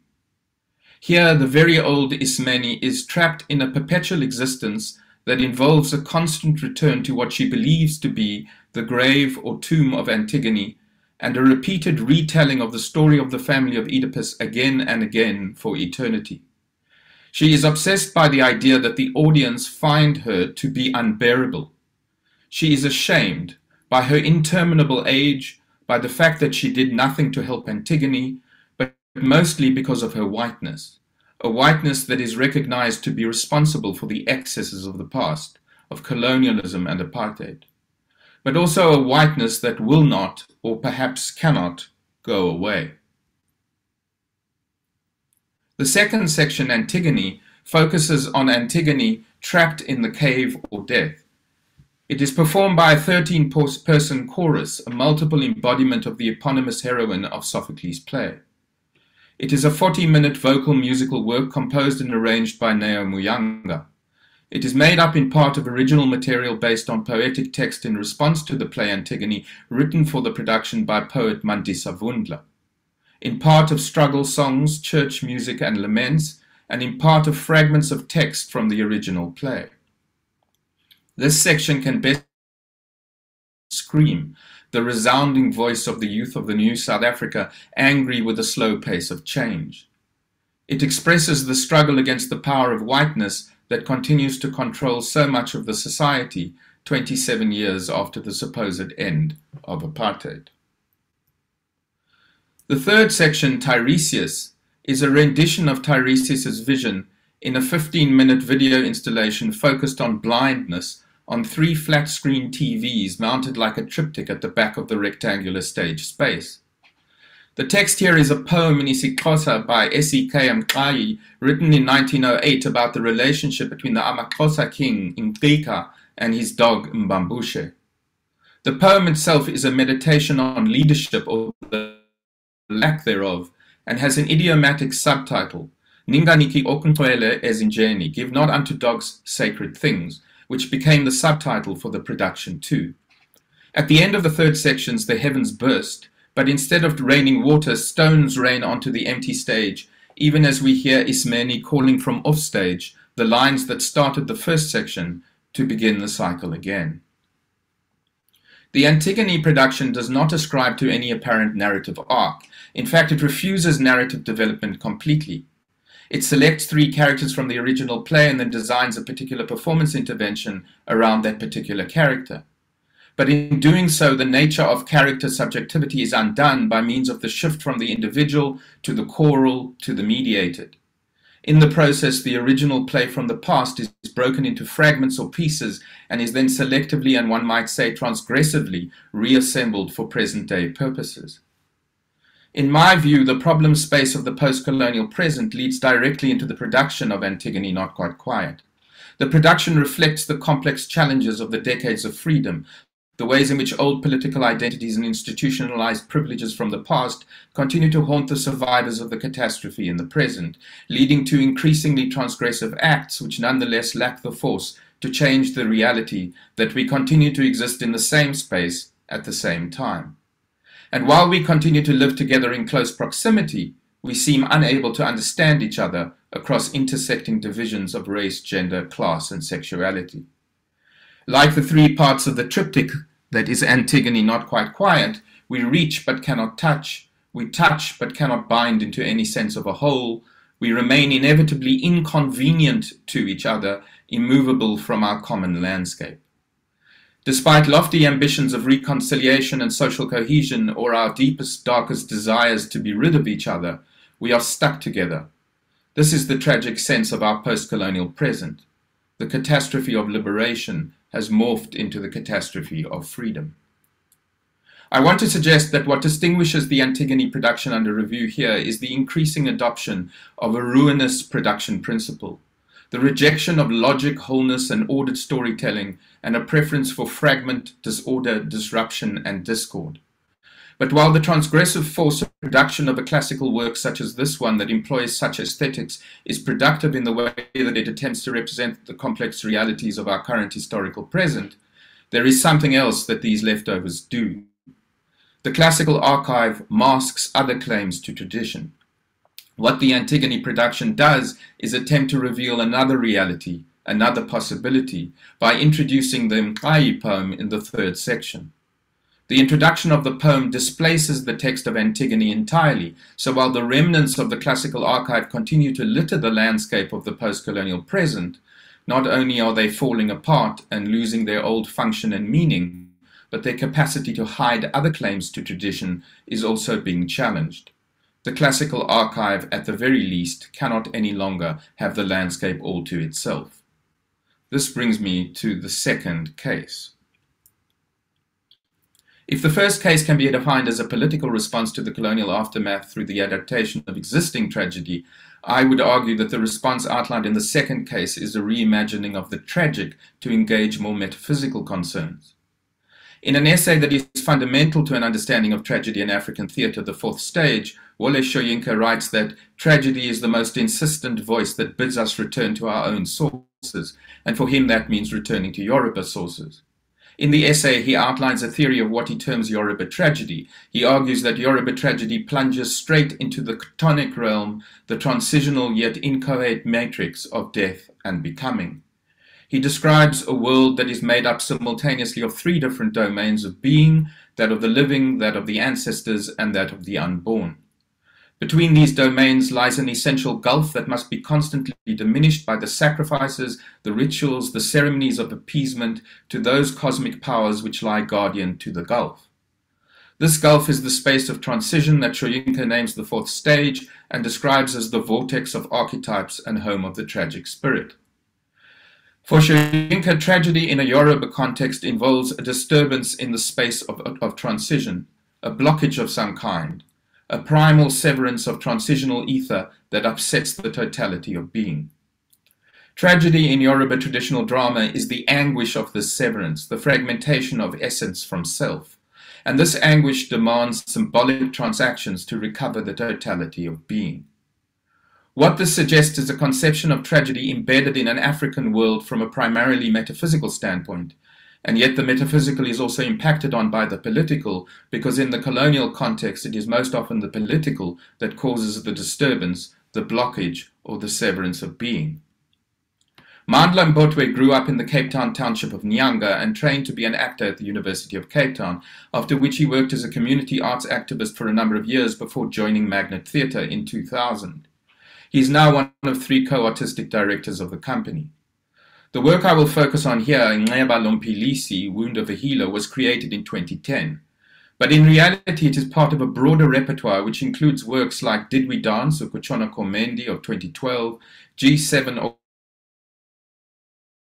recently Igelare Triza of 2020-2021, all of which exhibit consistently similar formal characteristics and thematic concerns. Nqeba Lompilisi is set on the N2 highway that links Cape Town in the Western Cape province to the Eastern Cape, the traditional home of the Xhosa people. According to a note in the published text, there have been many accidents along this highway, and there are lots of dead bodies that have not been found and taken home to rest. An old woman, the healer named in the title, has been present on this road for many years, seeking out the lost spirits and trying to put them to rest in a makeshift graveyard she has constructed next to the road. The linking of the production to the in-between space of the highway is connected to the sense of displacement that many people in South Africa live with, but it also acts as an image of the space of the present between the apartheid past and the desired future. Mbotwe is concerned with intervening in the present, motivated by his belief that there are absent voices that need to be brought back into view and that need to be given a hearing. As he puts it, without the stories of the disappeared, we are not whole. Without their stories, our spiritual and traditional being is empty. Nqeba Lompilisi tries to place the stories of absent voices back in the landscape. There is a choice in the production to limit the words spoken and to use the body as a primary means of expression. Dance forms a significant part of the performance. A repetitive choreography of obsessive and desperate gestures are set against a musical score created and sung by the company. The introduction of dance here is significant in a number of ways, not least because of the focus on speaking the unspeakable. Dance performs an interruption, a cut across the language of theatre that offers a different kind of sense. In this way, the sensible rather than the semantic predominates in what Jean-Luc Nancy terms a syntax of feeling. But Mbotwe also employs a densely poetic linguistic text, spoken, chanted, and sung in the Xhosa language. The particular dialect used is not that spoken by urban Xhosa people, such as the young performers who make up the cast. The actual language spoken is referred to by them as Deep Xhosa and is spoken only in the rural Eastern Cape. This again creates an alienating effect that increases the sense of dislocation at the heart of the production. This is not because the performers have lost their language, but because they are lost within their language. They are struggling to make sense of it and to own it along with the urban audience they are playing to. Furthermore, the manner in which the verbal text is performed, a combination of heightened speech, chanting, and song that is more operatic in scale and extension than is conventional in theatre work, emphasizes the sound qualities of the words, even when those words are difficult to understand. This engagement with the sound of the word again heightens the visceral quality of the language and links the semantic sense of words with their somatic sensuality and emotional force. Following Josephine Macon, the words touch the unconscious, so an ineffable experience is felt in appreciation. But this happens in her words because the audience hears the words first with their bodies, with a primordial sentient knowledge. To achieve this, the transcendent quality of language itself is manipulated, enabling the verbal act to return to the tonic forces and possibilities of the imagination." End quote. This suggestion of chthonic forces here is interesting because it echoes Soyinka's linking of tragedy and the chthonic realm. For Soyinka, the score of song, sounding, and poetic language is a tragic echo from the void. It is the stricken cry of man's blind soul as he flounders in the void and crashes through a deep abyss of aspirituality and cosmic rejection. One of Mbotwe's key concerns as a theatre maker is to bring the experience of ritual in African tradition into the theatre and into conversation with modernist or avant-garde theatre practice. In the production, traditional practices, ceremonies, and rituals are juxtaposed with the technology of video imagery, mirroring the almost schizophrenic temporalities of the African urban experience. Ultimately, though, what links all of Mbotwe's works is the presence of a woman or women, usually dressed in the traditional black mourning dress, engaged in an extremely physical and desperate and agitated manner, with a chorus of unsettled, unrooted beings who exist in a space between life and death, present and past. The souls on the highway in Ingeba, the drowned soldiers dancing under the sea in Mendi, the assassinated cadres in the memories of their mothers in Okwebokwe. The tragedy is that they are caught in the space of transition, unable to advance, and the performance becomes a way in which to try to unlock them, to send them on their way. It does this through a dramaturgy based on ritual, in which the chorus repeats symbolic actions over and over again, night after night, and in which the audience become active participants rather than consumers of an unfolding narrative. These actions are physical, vocal, musical, and poetic, and they are less about the evocation of narrative action or the unraveling of an heroic character than they are about responding collectively to the pathos of the situation. The unsettled figures in Mbotwe's choruses reflect the anguish of the severance of self from essence, the upset in the cosmic totality brought on by the ravages of coloniality in the past and in the present that will not pass. This is why I understand his approach to be fundamentally metaphysical. In his productions, Mbotwe seeks for a creative response to the diastasis through a recuperation of indigenous form grafted with Western dramatic modalities, and comes up with a ritualistic dramaturgy that is tragic in form, not because it is based on any pre-existing tragedy from the colonial canon, but because it fashions its own response to the tragic sense of the time. What is the relationship between works such as those that I have discussed above and the concept of afterness, and how does this link to Metamorphoses? The adaptation evidently follows its source.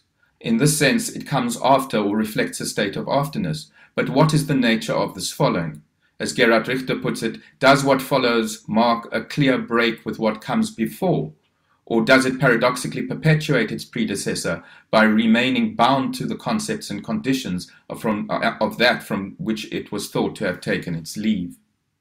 In the case of the African adaptations under discussion here, the following is certainly not linear. The adaptations veer off at quite radical tangents to engage immediate concerns of the particular present in which they emerge. These shifts are not only in terms of content, but of the form itself. In this sense, they are metamorphoses, and the break seems to be complete. But is the story that straightforward? One of the symbolic images used to understand afterness and its metamorphoses is that of the echo. Richter turns to Ovid to explicate this relationship. In Ovid's depiction of Echo in the story of Echo and Narcissus, the nymph has lost her capacity for speech except to repeat the last words of anything she hears others utter. But this leads to a difficult encounter with Narcissus and his rejection of her, and spurned, shamefaced, she slips into the wood and hid herself, living alone in caves from that time on. And there she wastes away in grief, her sad body reducing her to dried out skin and bones, then voice and bones only, her skeleton turned, they say, into stone. Now only voice is left of her, only the sound that lived in her lives on. From this, two things emerge for me. First, as a form of afterness, the language of echo is always the language of the other. Even the most original of manifestations is tethered to something or somewhere else. There are no clean breaks, only refigurings that remain linked to a complicated and conflicted past. The language of the other continues to hold us in its grip.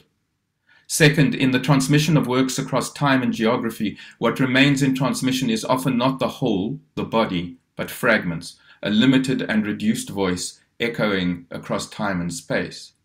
What remains in the aftermath is the detritus of the catastrophe, of which the aesthetic forms and texts of the past are a significant part.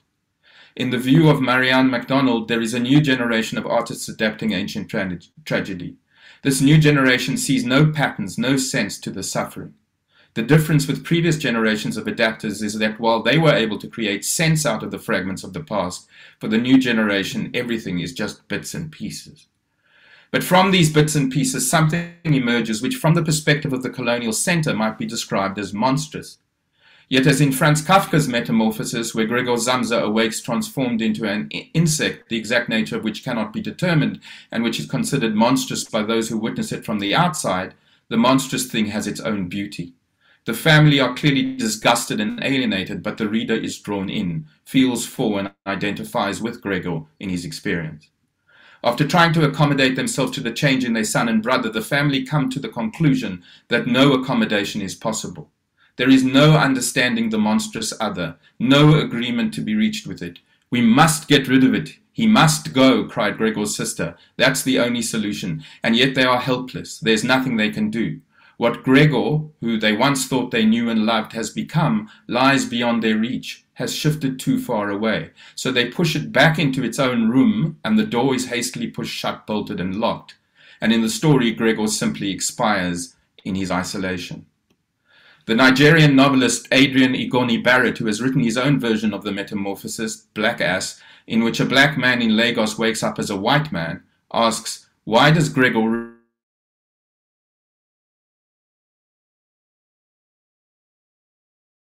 the king of the cockroaches? Perhaps that is what is happening with classical reception in decolonial post-apartheid times. The production of monstrous figures through adaptation and transmogrification. And however much those who would have the past remain intact and unchanged, and the present in a state of indebtedness to it, hope it can be got rid of or relegated to a silent margin, it will not, like Gregor, go quietly. It is more inclined to becoming the king of the cockroaches. Thank you.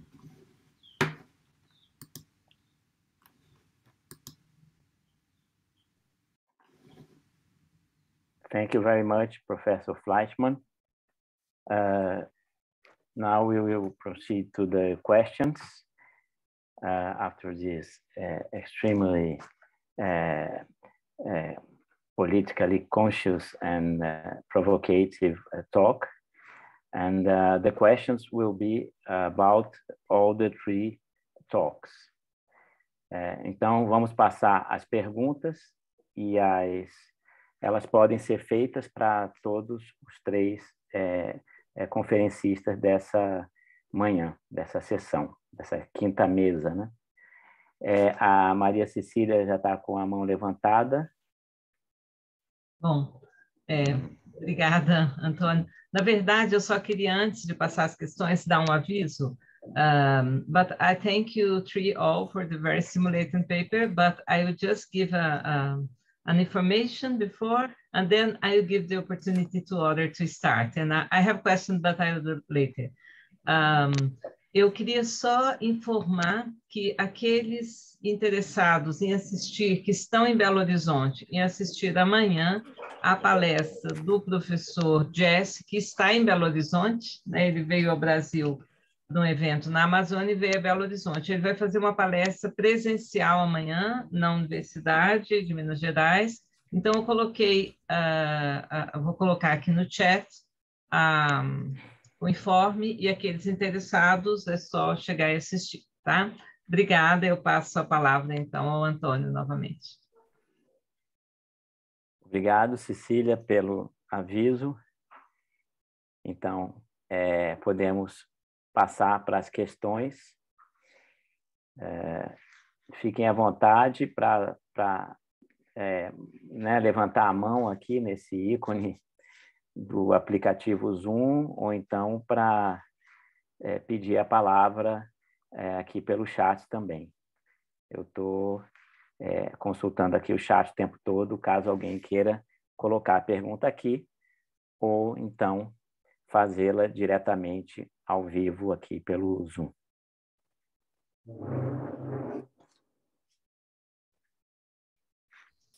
Acho que eu vou começar, então, acho que como ninguém levantou a mão. Well, I have a question to Jess. It's also a comment because of something that you said about the reception, that you received the kind of advertisement to write your work on reception when you try a job position. Is it, you said this as a kind of joke, or it is? Right, so the anecdote about when I finished my PhD and went on the job market. Because it's curious, it is an interview by Anastasia Bakogianni. She's interviewing John Solomon, and he said that when he published his first book on the reception of classics in cinema, it's the first book mainly in this area. Well, the book was refused by 26 press. Only after 26 he managed to publish. But after he published, they always consider him. He said that he have to avoid to try a job to do this. And it's curious that in some sense this prejudice is still continuing. And talking about prejudice, I was just wondering, when you talk about what to do to use or not use to classic, to even destroy the vision that classics is a kind of instrument to keep the prejudice in some sense, and this dilemma. And I was wondering about a case that it's very curious. It happens in Brazil in some sense, and also United States. In the 50s, when we had in Brazil the Black Orpheus, and in that same times, a Black Medea that was never performed until now for a company, a professional company, and it was forbidden to represent Brazil in a conference of Negritude in Dakar because it didn't express the Brazilian culture. And it's curious, it was a Black Medea that came from Africa, and the play ends with Medea killing the children because the children reminds her the blood of the colonizers. I think all of who are here can imagine how this was difficult, probably in Brazil, to read and even to accept that was performed. For this reason, in part, was never performed. In the same decade, we have in the United States a very interesting play that was transformed into film by Sidney Lumet, a very active, politically active director. And what he did, he took the play by Tennessee Williams. He had to affect people regarding prejudice against Black people, against Afro-descendant, was to put a white man, and a very well-considered white man like Marlon Brando, as a kind of Orpheus that it's attacked by a sheriff from the county saying, listen, you are not a nigger, he used this word, but think as if you were a nigger and go out from this city, otherwise you are going to suffer. And I think it's a kind of almost stood case how to deal. This for me was a very good solution of Sidney Lumet to teach about or to attack a kind of prejudice, putting a white man and using this kind of imagination, feel in a conditional, feel yourself as a nigger. And to use Marlon Brando, a very well-accepted actor, already very famous, was a very, a stratagem, very, I think, interesting to make people feel or try to make people feel what is a prejudice, what is to feel pain. It's curious because returning to this play in Brazil, Beyond the River, the Black Medea, there is a moment in which all the white washerwomen, they are very against Medea. But when they see that Medea is suffering because of being abandoned, there is a very interesting line. They say, the pain of a white, the pain of a black, it's always the same pain. It's just a comment about some strategy that can be used and how to deal with such a difficult dilemma. Sorry about my long comment. Sure. Let me speak to the first topic of reception just briefly first, and then I'll turn to these Medeas. Yeah, the anecdote, John Solomon, I think is an apt one. And again, my experience in it sort of was, I think, a product of the time. I finished my PhD in 2011. And so sort of, I think of it as being during a period when classical receptions, presses were finally, and journals were finally publishing this work. There was a lot of excitement, and from the press standpoint, a lot of newfound marketability. But that within the academic world, at least in classics, if you get a conflict job perhaps through that work, at the time, there just wasn't, if that was the second or third thing on my list of things that I do, and I was just occasionally doing a reception piece, and 75% of my work was traditional Latin philology, that's what was expected on a job like application. Now, when I look at job ads, more and more institutions are privileging reception work, in part because it helps with attendance in the classroom. Courses and this stuff are really popular now. And so that what was in the process of becoming marketable from a publishing standpoint has now become, in the last 10 years, I think much more attractive for university employment. So I sort of lived that process as I did my own job search.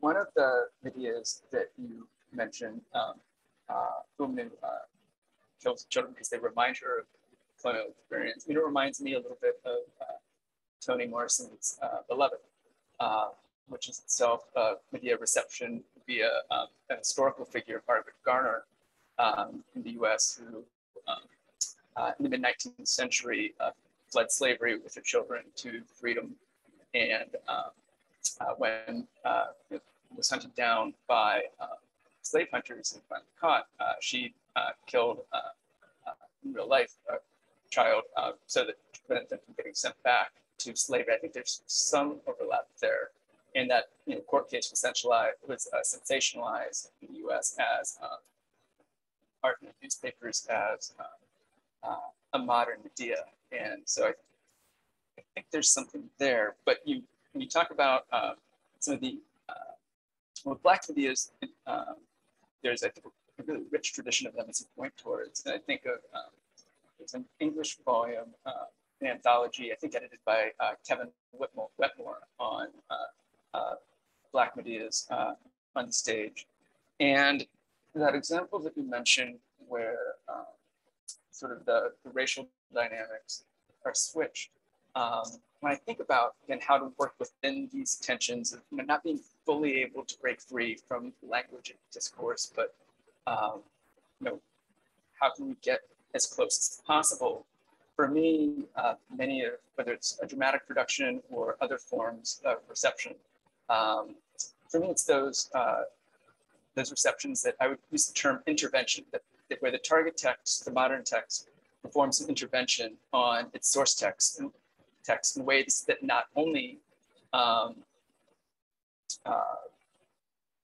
inspire whatever modern of thought or collective sharing of pain work aims at, but also forces us to relook at and completely revalue the ancient source text. I can think of a few examples, and with more time, I probably would have done some case studies. I don't know if that starts to answer the question.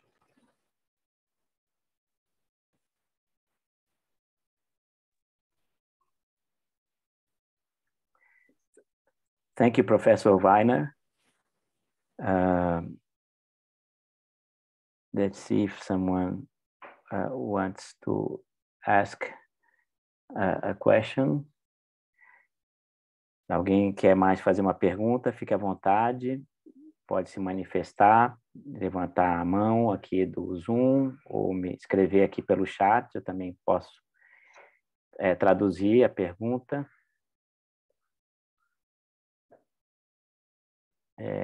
Bom, aqui I'd like to say just a few words, especially about the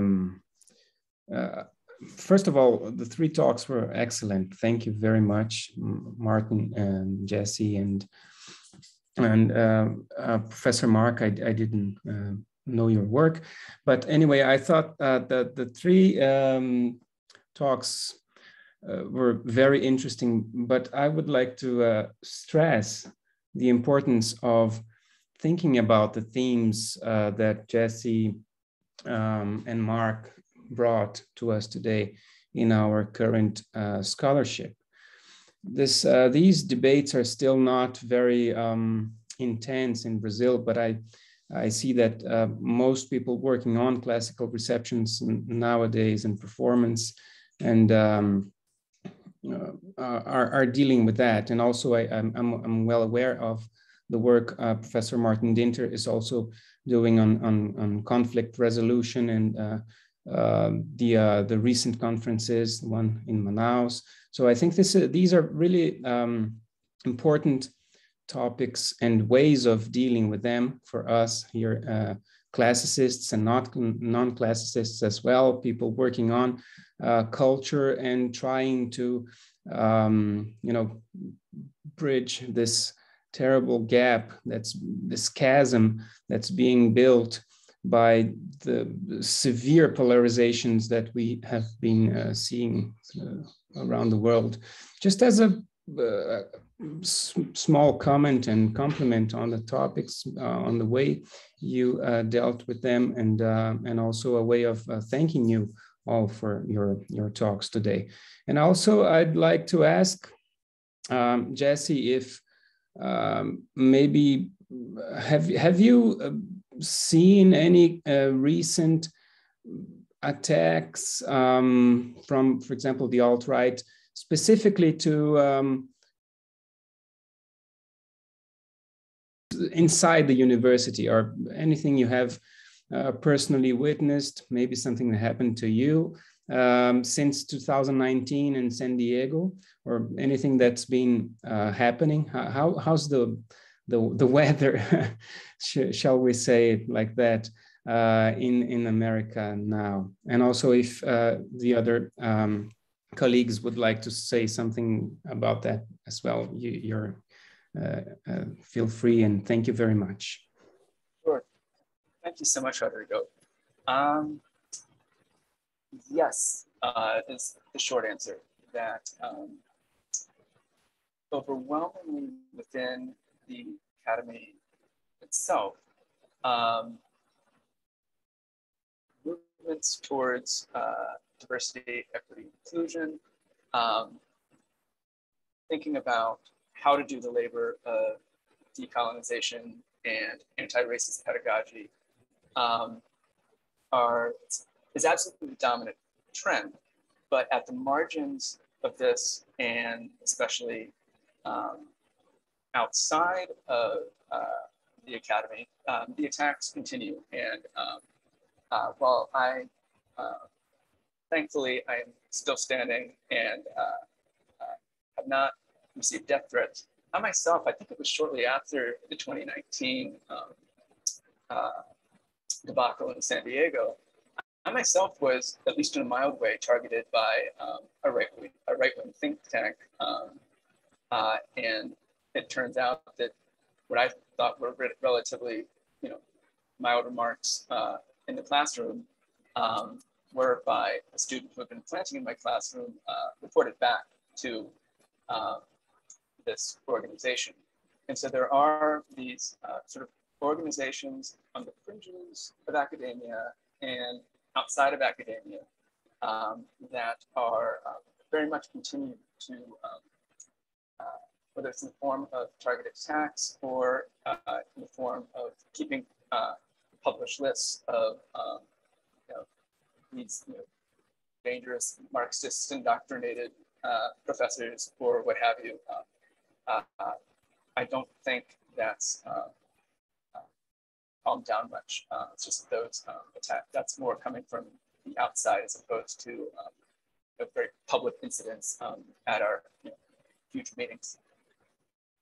Let others speak to that, and then if there's a chance, I've got a question for Martin. Thanks. Thank you, Professor Weiner.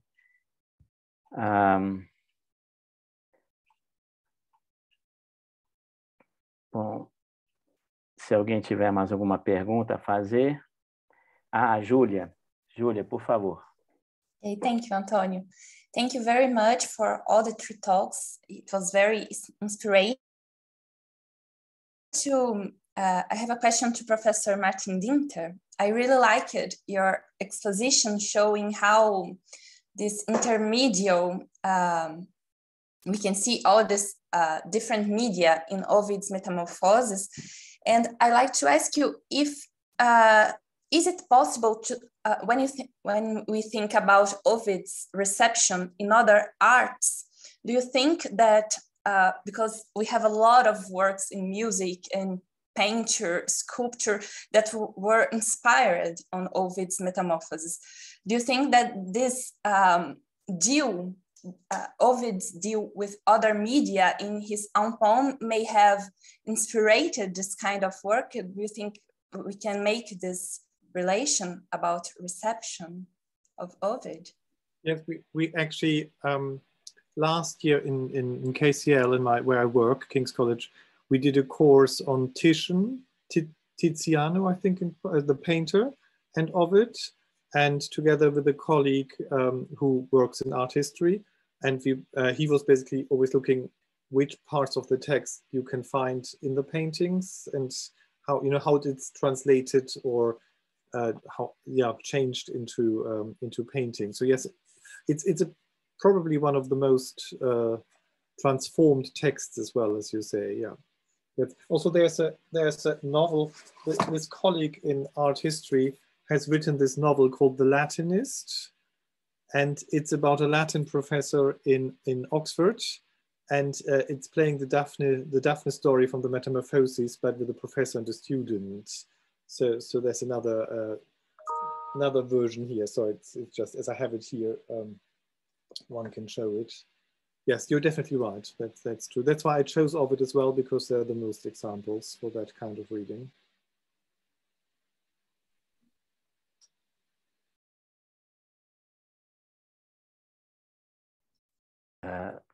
Thank you very much. Cecilia, por favor. May I just, in some sense, second Julius in this question about Titian, Martin, because I would like to know your opinion because I think you're talking about the very famous Ariadne and Dionysus. Is this one jumping from the? Yes, yeah. There were several ones. I'm trying to remember which ones we used, but there were I think 4 or 5 you can use. Also, sometimes there's just something in the background which is taken from Ovid, so it's not the main image or something. But yeah, I was thinking in this particular one because it puzzles me a bit, not a lot, but a bit, when Dionysus came, and it is a kind of love at first sight, and he comes and he jumps from the car, and Ariadne is still almost looking to the departing piece. But at the same time, it seems a kind of love that is sparkling, and it's as I said, the first sight love. But at the same time, when you think in Ars Amatoria, in the way that love is a kind of play, and everything is so premeditated, how to seduce, how to do this, it's a bit conflicting, these two, at least the reception of definitely of Dionysus, and also even in Ovid, this explosion of attraction, and so spontaneous against a kind of very calculated approach to in Ars Amatoria for men and women. What do you think about this, sisters? We of course we don't know how much Ovid Titian knew in the end and in what versions. So this was one of the questions you always have to ask. You know, is it do they know the text, or do they know the text mediated by translation, summary, rewriting? Some of those questions. So we should not assume that Titian knew all of Ovid's works, for example. That's the other. So how we read them nowadays, side by side, we can't necessarily assume he's aware of that, I think. Sorry, that's all I can. Okay, thank you. Thank you. I would like to ask a question to Professor Fleishman. In your paper, you mentioned many times the fragmentary character of the plays and the feelings of the characters, even if they were based on Greek myths and tragedies. They were presented in a very fragmentary, insufficient mood, a kind of existential feeling of fragment, of being a fragment that appears in the many ways these Greek myths and plays are presented in their modern versions. And I would like to know if how this feeling and how these aesthetics of fragments can be related to, if you think it can, how it could be related to postmodernism perspective of the world in general, not only related to colonization and decolonization and so on and so forth, but also to kind of uneasiness, a lack of identification with activity with present day society. If we can separate this feeling of being a fragment in these situations in general and related to decolonization or not. If I could make myself clear. Look, I can respond to that in a number of different ways. One way of responding it to, so clearly in what I was trying to, in the two cases, there are two different approaches. The one does deal with a source which is then converted or changed into something new. And the other one, there is no original source, but there is something new which can be described in terms that of a form that came from the past in some way. So there's this application of the idea of the tragic onto works that emanated in a culture that didn't have the word tragedy or the tragic in that culture prior to the arrival of colonialism. In terms of the fragmentation and post-modernity, okay, the problem there, I think, is to use that language of post-modernity to describe the situation is problematic because of the close relationship in the first place between coloniality and modernity. So fundamentally in decolonial thinking, the praxis involves undoing a colonial matrix which is completely imbricated with modernity. There is no, so in a sense, to start defining what's going on in terms of postmodernity is counterproductive to the decolonial praxis itself, because it's bringing, it's kind of retaining or keeping the grip of that coloniality modernity binary or grouping in the forefront of things, rather than trying to move it out of the picture completely and find other ways of doing so. So that's one way of thinking. I wouldn't use the post-modernity idea paradigm myself, because it is in a sense anti-decolonial in some kind of way. However, I think also what I need to say is that what comes in fragments is the leftovers of the thing itself, of the source itself. So within the landscape of the colonial aftermath, one finds these texts, but these texts don't come in as a whole. They're not often they're just bits and pieces of the text or an image from the text. People know, oh, Medea, she's the woman who killed her children, and that's it. There's no relationship to the play Medea as written. You know what I mean? In terms of Antigone, people might know the title. People might know the name of the character. People might know one thing, oh, it's got something to do with this battle with... But so what we receive in this context, or what is left behind in the context, is already fragmented. What then starts to happen is in the adaptation, that fragment starts to reassemble. And the question is, to what extent can it be reassembled, and in what forms does it take?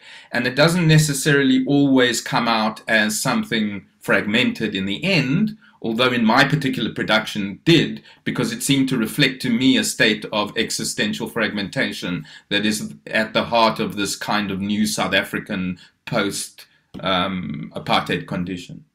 Yeah, I don't know if that answers. Yes, very, very well. Thank you very much. Excellent. Thank you.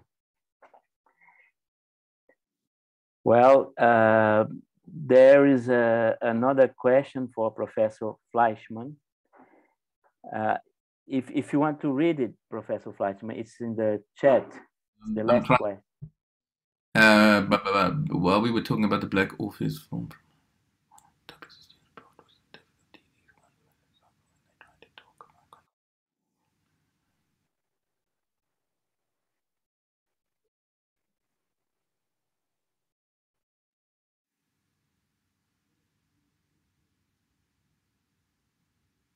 So I'm trying to understand what the particular problem is. It the problem that the films raise the issue of racism at all, or is it a problem that the way the films raise the issue of racism in their time periods are read as racist today? I'm not quite clear of the. Well, I think first it's very difficult to transfer contemporary, according to the author of this question, Caio Franco, it's very difficult to transfer this contemporary, according to him, this contemporary Brazilian or any colonized country's problem to the past, to the Greek myths or to a Greek tragedy, if I understood correctly. And behind the scene, he points out two examples, two adaptations of the Orpheus myth, in both of which Orpheus, because I know these films, he's part of the lower class Brazilians, and he lives in a slum, in a favela, as we call it. And I think Caio Franco doesn't think these adaptations were really satisfactory. He's asking if you agree. I don't know the films particularly, so I can't comment on the films, but I do believe it's not a simple transmission in any way, and that these things are complex attempts to try to link things. You know, one kind of line of decolonial thinking would say we need to leave behind the past completely and move into and only concentrate on things that emanate from the particular territory itself that we find ourselves in, the ex-colonial territory itself. So in our case, that we only focus on African material because we are based in Africa. Unfortunately, that assumes that there is an other side to colonialism, that there is a way of getting beyond, and that if we can just find that other side, everything will be fine. There is no other side to colonialism, in my opinion. You know, we are all the survivors of the catastrophe that was colonialism. And one of the things that we have inherited through that process is these canonical texts, which include these classical works.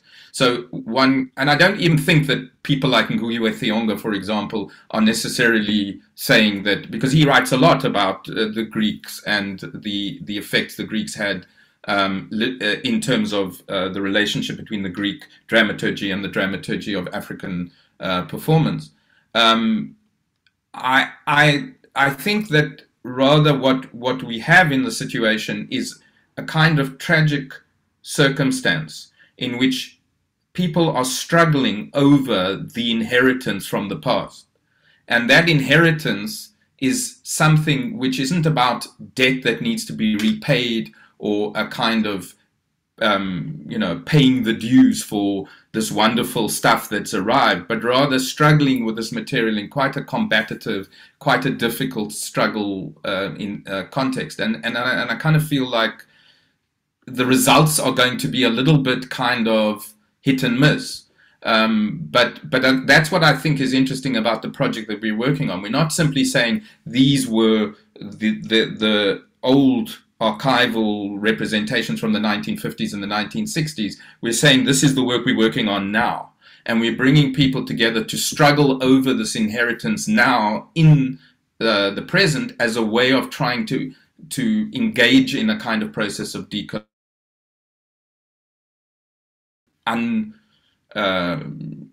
do some of the complexity of representation that I think the person is pointing to here. I'm struggling to be very articulate in that moment. Yeah, thank you very much, Professor Fleishman.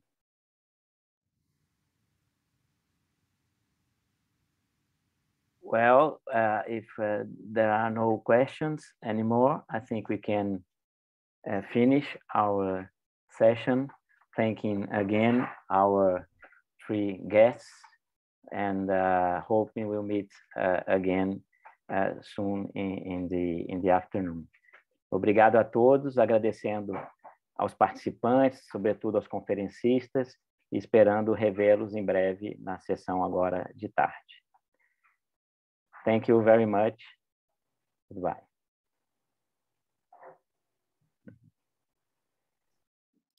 Bye, everybody. Thank you. Bye.